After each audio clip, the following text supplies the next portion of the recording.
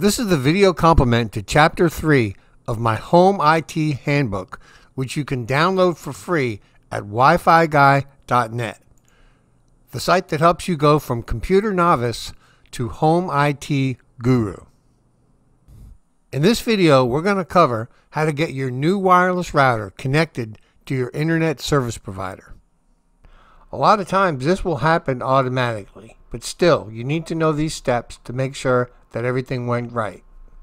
So before we start getting involved with getting the wireless router connected to the internet, the first thing we want to do is we want to make sure that the cable coming out of the modem provided by the internet service provider is plugged in to the WAN port, or in this case the ADSL port. Before you get started, you might want to click the on-off button to get the wireless router to restart and sync up with the internet service provider. If you're looking at the main screen of a wireless router that hasn't been configured yet, you're most likely going to feel your mouse being pulled towards a button that says something like Quick Setup. It will be almost impossible to resist, but I suggest you do anyway. These quick setup wizards make it easy to put a basic configuration on your wireless router. But the problem is it does most of what it does behind the scenes and you can't really see what it's doing. Then later, when you want to make changes to your wireless router's configuration, you may not know what's what because you let the quick setup wizard do everything for you. Okay, so on this particular router, to get it connected to the internet, you click on Internet.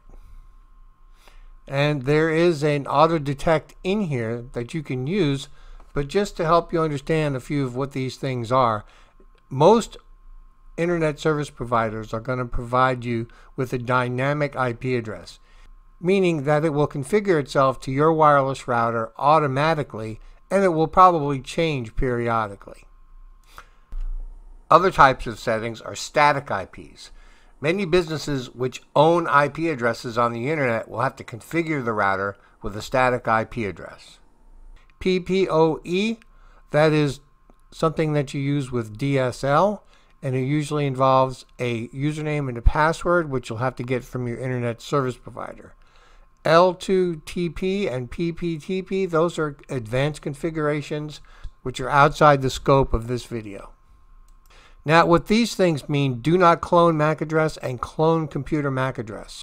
If you click on clone current computer MAC address, the wireless router will use the MAC address on your computer instead of its MAC address. The cool thing about this is if you want to, if you use this feature, a lot of times you can get a different IP address from the internet service provider by using that. Okay, so let's go ahead and say auto detect. And it tells us something we already know, which is we're using a dynamic IP address. So you click Save. Now, if you click Network Map, it will tell you a few things about your network. One of them is that you are connected to the internet. Here's your wireless router. You've got 2 wired clients and 0 wireless clients. It will also tell you your internet status is connected.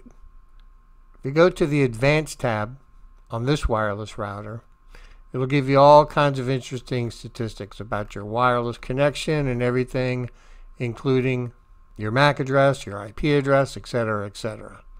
This is a good place to go when you want to get a brief overview of what your wireless router is doing. Thanks for watching. This video is one section of the much more complete video above. These videos are part of a video series I'm creating to complement my free ebook, The Home IT Handbook. You can download it for free in the link below. I hope you got something out of this one. If you did, please do the YouTube doink-de-doink.